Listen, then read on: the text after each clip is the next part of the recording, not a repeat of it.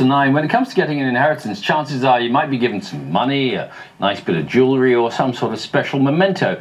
A 16th century mansion is perhaps slightly more unusual. Although it might sound like a dream for some, this particular house in Surrey comes with a really hefty repair bill which stretches actually into the millions. How to pay for it then? Well, its new owner, Bamber Gascoigne, is selling off some of its previously undiscovered treasures.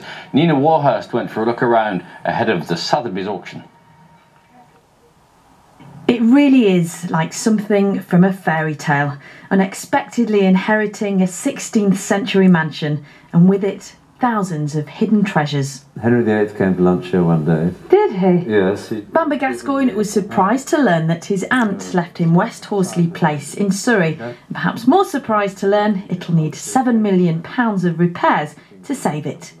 It's the most extraordinary thing if you're at a certain age, as I am indeed, having been 80 this year, to have a project like this suddenly given you or dumped on you, whichever you think, beautiful and wonderful, but falling down. And my aunt, when she was told there was another drip, I think just ordered another bucket rather than asking somebody to look at the roof. His Aunt Mary was the glamorous Duchess of Roxburgh. Born into the aristocratic Crewe family, she was so close to the royals she held a canopy for the Queen Mother during her coronation in 1937. 4 peeresses bring the golden canopy. The Queen kneels at the altar.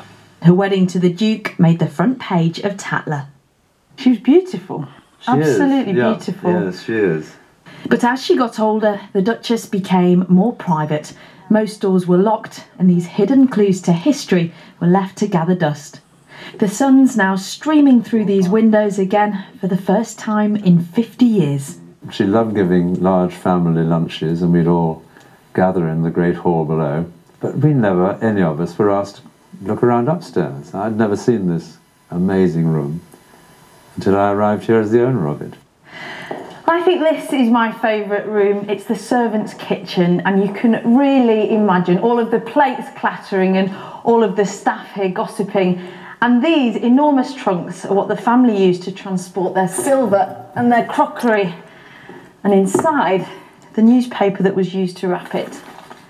This one's from 1932. Oh my goodness, it's packed. It's extraordinary, isn't it? All these door after door revealed treasure after treasure, all of which will be dusted off and sold at auction to pay for repairs. So what was it like coming here and just opening those doors? It's definitely been a career highlight. I find this layering, it's like one of those Russian dolls that you open, things packed away, where a beautiful mahogany chest of drawers, you open, finding in a bottom drawer an incredible Crewe family livery. And this is a footman's jacket. It's absolutely extraordinary. She must have known they were there. They were worn at her wedding in 1935. And there's a complete set in the house, right up from the boy to the coachman. The mystery of why Mary never told Bamber that West Horsley would be his will probably never be solved.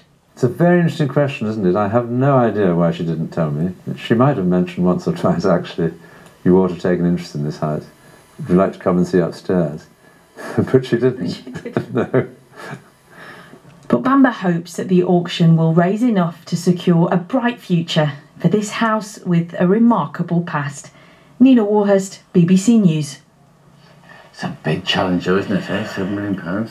It's sort of like dream come true for some people though. A lot of work. Good luck to him. 9 o'clock this month we'll be hearing from politicians.